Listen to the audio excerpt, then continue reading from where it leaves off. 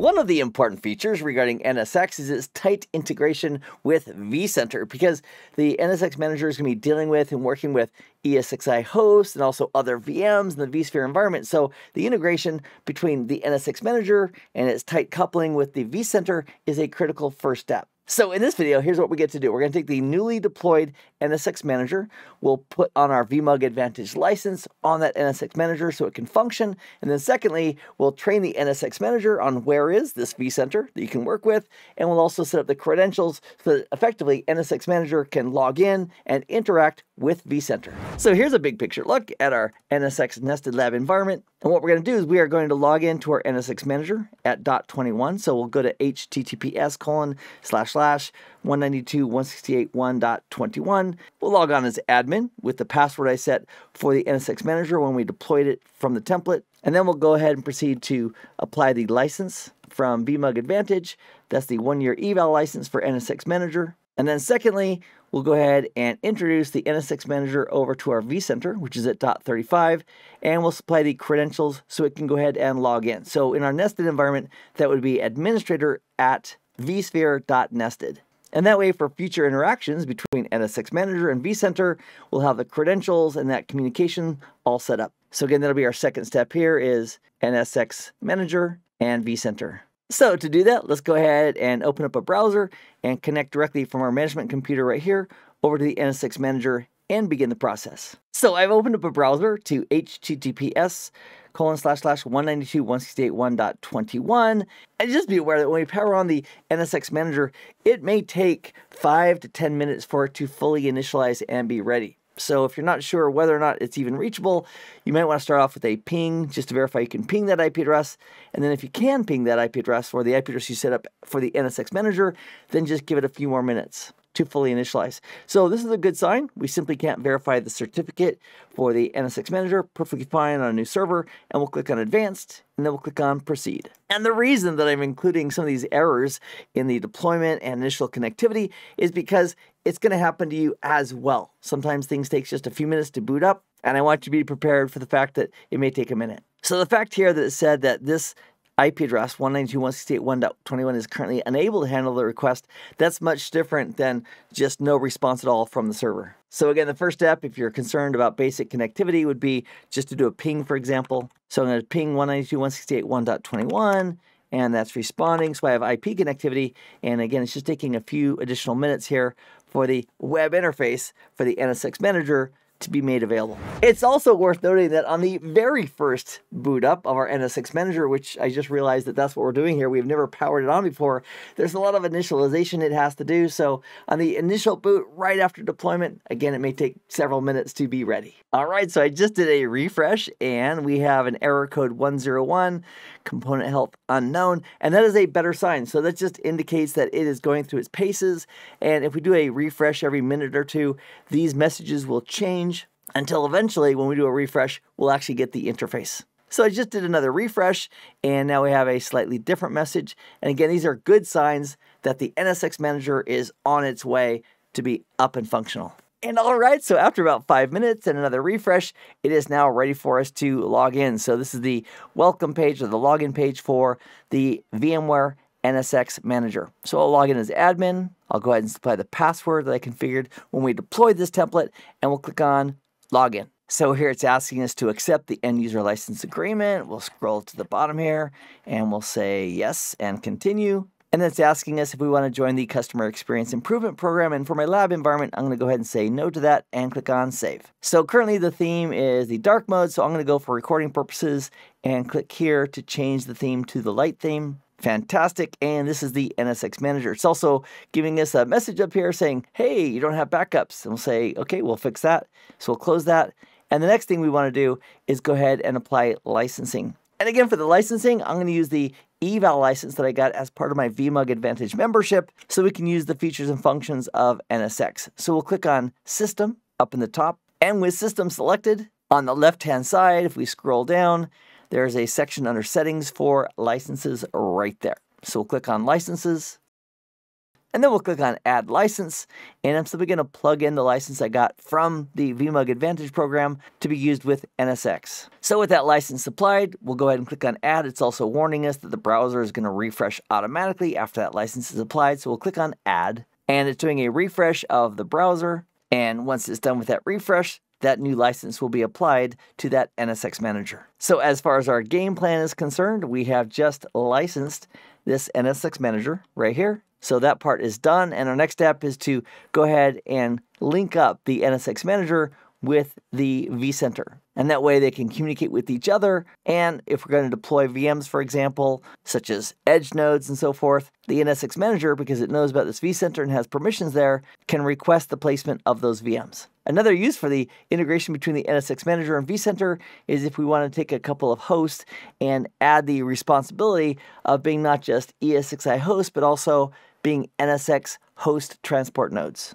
And so all that requires the integration. So that's our next step, is to integrate the NSX Manager with vCenter. So we're going to do that right here from the graphical user interface for the NSX Manager. So after the refresh, this is the message I'm getting, and I'm going to say, please don't show the quick tour again. We'll click on skip. And in the future, if we want to launch that quick tour, we can just go up here to the help, and from the drop-down, there's an option right here for view product tour if we want to go through that. We also have a warning up here that we don't currently have a backup, so we'll say thank you to that. And now we have a NSX data center evaluation license in place, courtesy of vMug Advantage. And again, the intention is to use eval licenses in an eval fashion, for example, a home lab or a business lab, so you can get hands-on practice working with products and doing proof of concept and those kinds of things. So now that we have the license applied here in the NSX Manager, our next step is to do the integration between the NSX Manager, what we're currently looking at, and the actual vCenter. So to do that, still with the System tab selected, on the left, we're going to expand Fabric, and below Fabric, we're going to click on Compute Manager. So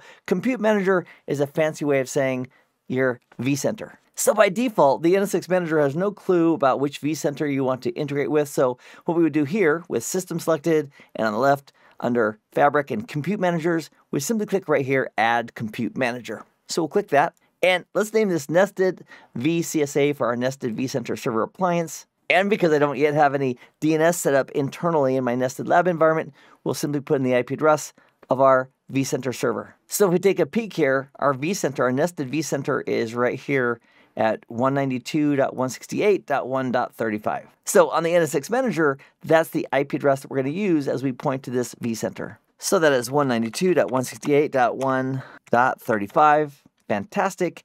And now as we scroll down, it wants the username and password required to log in to vCenter. So our nested vCenter single sign-on domain is vsphere.nested. So we're going to specify here administrator at vsphere.nested, just like that, and then specify the password associated with that administrator account at vsphere.nested. So I've supplied the password. If we know the SHA-256 thumbprint, we can put that in for extra security just to make sure we're connecting to the right device.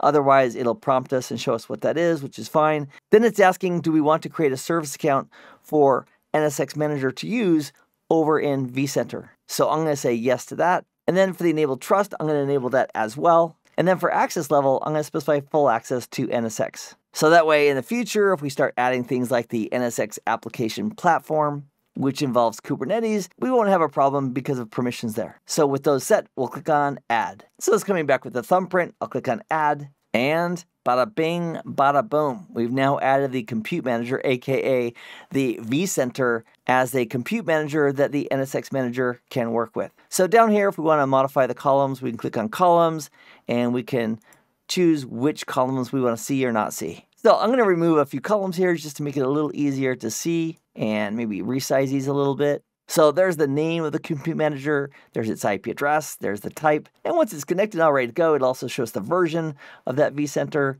and currently it shows as registered, and the connection status just changed to up. We also have a refresh button right down here, so you can click on refresh to get the latest and greatest information. All right, so that looks great. So let's take a big picture look at our overall process. So we've licensed the NSX Manager. We also integrated NSX with vCenter. That's all working. So what's our next logical step? So now that we have this in place, I would say the next logical step would be to do a graceful shutdown of our nested lab environment. So that way, if we want to go back to this configuration at this point in time, we can do so if we have snapshots. So let me walk you through, once again, the graceful shutdown of our nested lab topology so far, and the process of deleting the old snapshots and creating new ones.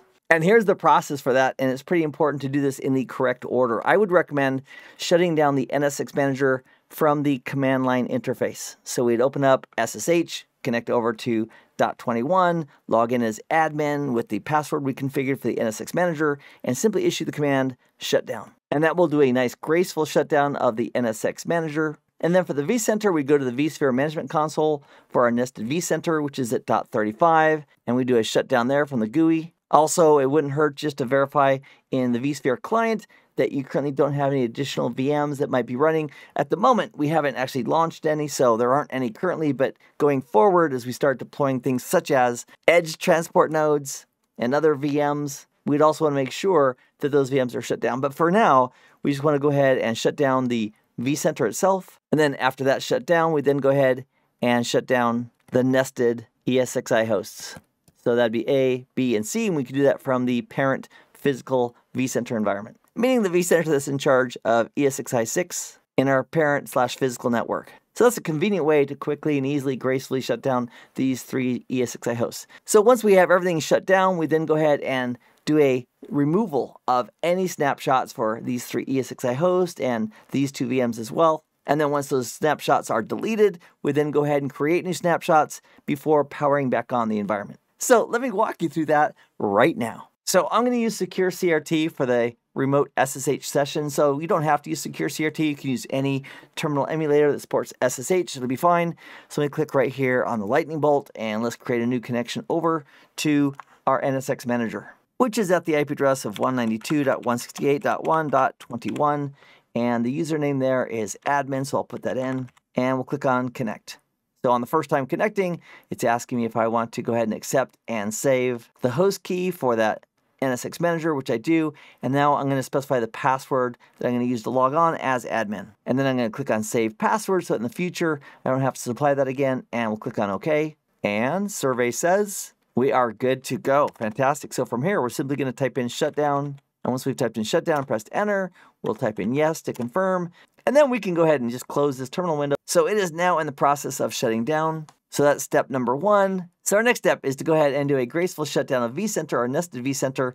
And to do that, we'll use the graphical user management interface on the vCenter server, which is at .35. So here's the management interface for our nested vCenter. So we'll log on, and we'll go to Actions, and we'll click Shutdown, and click on Yes. And now vCenter is on its way to a graceful shutdown. So we shut down the NSX Manager, we've shut down the vCenter, and next we'll go ahead and do a shutdown of our 3 ESXi hosts, which we'll do from the parent environment. So now we're logged into vSphere.physical, and here's our ESXi6, and we'll go to the VM and templates view, and here we have our folder with all of our VMs. So the NSX Manager is shut down because we did that at the CLI. Our vCenter is shut down because we did that from the graphical user interface for the management console for the vCenter.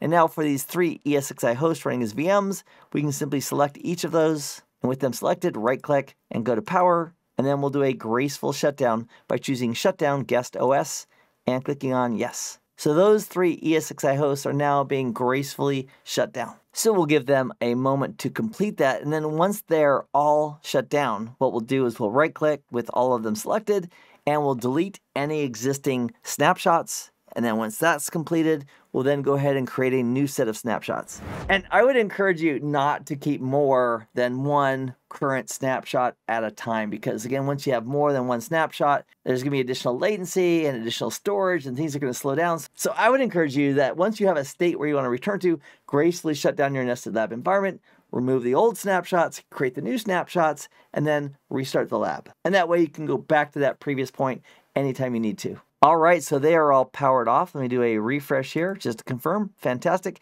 So with all of them now selected, we'll right-click, we'll go to Snapshots and say Delete All Snapshots and click on Delete All.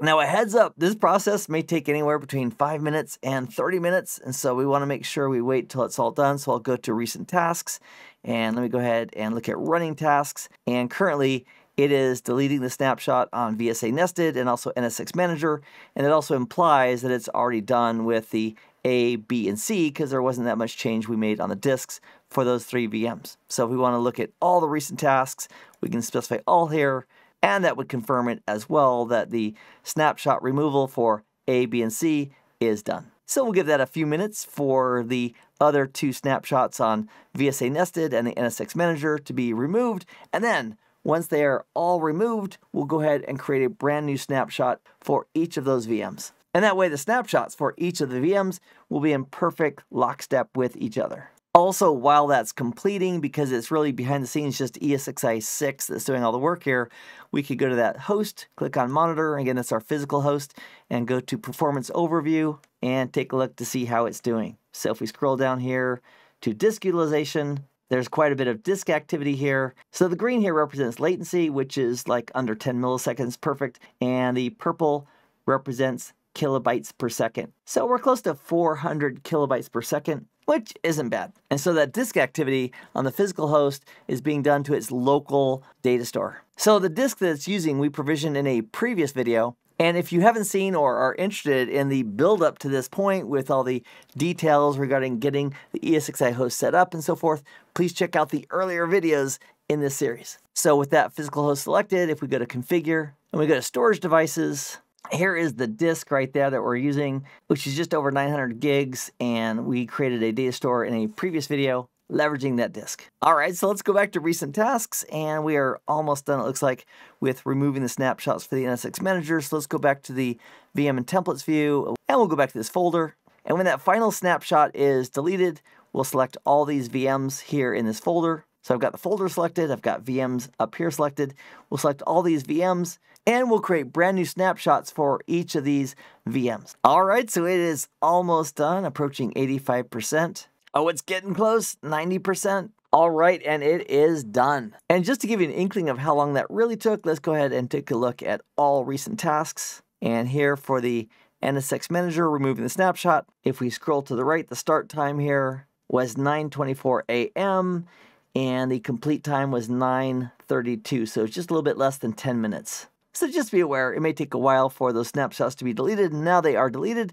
We can go ahead and right-click on this group of VMs, click on Snapshots, click on Take Snapshot, and then we can go ahead and add a description if we want to, such as just integrated NSX and vCenter, and we'll click on Create, and that's just created the snapshots for all 5 of those VMs. And then once the snapshots are created, you might want to spot check just 1 or 2 just to verify that all took, and then we can right click and simply power them all up. And in about 5 to 10 minutes, they'll all be up and running. And in a few minutes, when they're all up and running, the next logical question is, so what do we do with this NSX Manager? And the answer is, we're gonna put it to work by implementing some of the features and functions capable with NSX. And that'll be the next step in our journey together, so I'll see you in that next video soon.